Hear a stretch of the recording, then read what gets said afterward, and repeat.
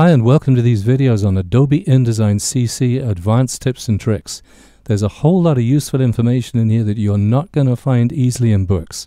Things like RGB and CMYK blending modes, how to create and save table formatting, how to put images into type on a path, all kinds of useful stuff. If you like it, this is my company and this is my website. Please visit me there, and if you're kind enough to give me a feedback, I will get back to you. Being able to track changes is a very useful editorial tool. It's been very useful for me. So if I'm doing some freelance work for a client, I'll put it all together, then I'll send it back to them for approval. And sometimes they want to make some changes to the text, and they send it back to me, and I need to be able to see what they've changed. And this is how you can do it in InDesign. So here we've got a little bit of rubbish text. And I've got the type tool selected, and I'm just going to click inside that, and there's the cursor flashing away. Now that means that InDesign knows what chunk of type I'm talking about. So if I go to Window, Editorial, Track Changes, there's the Track Changes window. Now once I've got a cursor in some type, I can click on this button, which means I'm going to track the changes. And that means I'm going to be able to see them. So let's make a couple of changes. I'm going to delete the word now and then change that lowercase I to a capital I. And then at the end, I'm going to add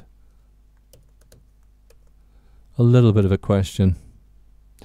Now I'm going to go to Edit, Edit in Story Editor. This is not my favorite window in InDesign, but for tracking changes, it's downright useful. So if I click in the type, say here, before the first change occurred, then in the Track Changes window I can say, go find the next change. And that's the first change it's found, the capital I that I put in to replace the lowercase I. So I'm going to accept that. Go to the next one. And that's the deleted now and the lowercase I. And I'm going to accept that as well. And then go to the next one. I'm going to say no to that change. Now you notice that at the beginning of every line where there is a change, there's this cyan highlight. And it first shows me the changes in orange, and then when it finds them, it highlights them in blue. Or if I say, no, I don't want this one, it deletes it, and a couple of seconds later the InDesign document updates as well. And that's pretty much all there is to it.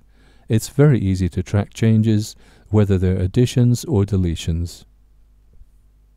So I hope you liked that video. I hope it's really helpful to you, and if you think it might be, please do visit my website. Send me your feedback. I will respond. You can also find links to all the places that host the full course if you're interested, and a lot more stuff besides.